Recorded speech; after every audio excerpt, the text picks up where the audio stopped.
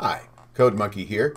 Now I'm recording this in the early morning and I'm short on time, so if the roosters get in the way, I do apologize. Now if you've been working with Phaser for a while, then you've probably been using a lot of collisions. And you may have noticed if you put on the debug section in Phaser that the lines around the sprite don't match the size of the sprite. So that's called the hit area or the bounding box. And I'm going to show you today how to fix the size on that if you're having problems with it. I started to fix it with just one line of code and then ran into a very interesting situation. And I'll show you how to work around that. So let's get started. Code Monkey, get up, get coffee. Code Monkey, go to job. Welcome back. We've got our ninja jumping and moving. You might have noticed that he's floating a bit above the platform and that this bounding box is not the right size. Let me turn off the lines real quick on the block grid.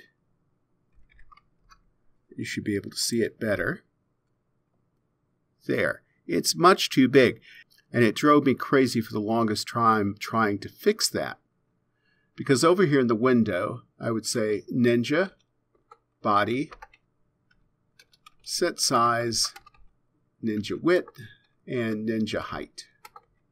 I'm not sure why it uses the height and the width instead of the display height and the display width, but I have noticed that this is working and the other way isn't, so I'm just going with it. I'm sure somebody else will explain it in the comments. And true meaning centered on the sprite.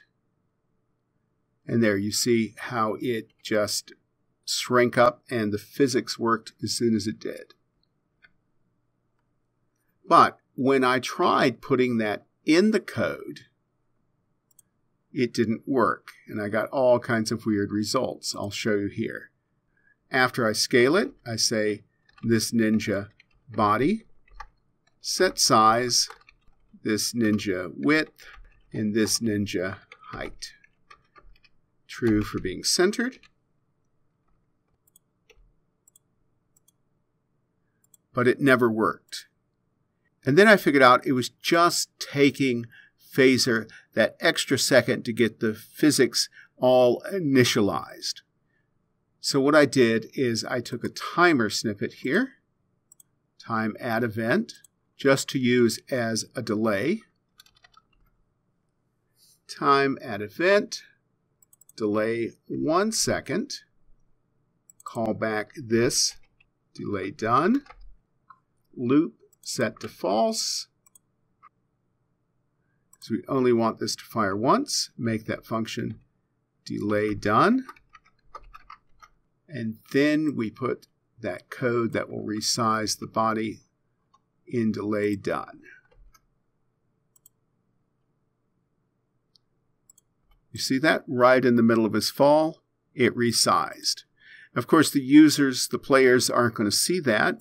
But if we want to be extra sure that they won't, or that it's not going to cause any problems for the game, we were just hard coding in the ninja being at 200, 200. We can say -100 for the Y position, and then by the time he falls on, everything's fixed. So just that 1 second delay made a difference. I'm going to turn back on those numbers. And I think we're going to move this main floor down, because if you walk off the edge here, you see we've got a lot more space to work with.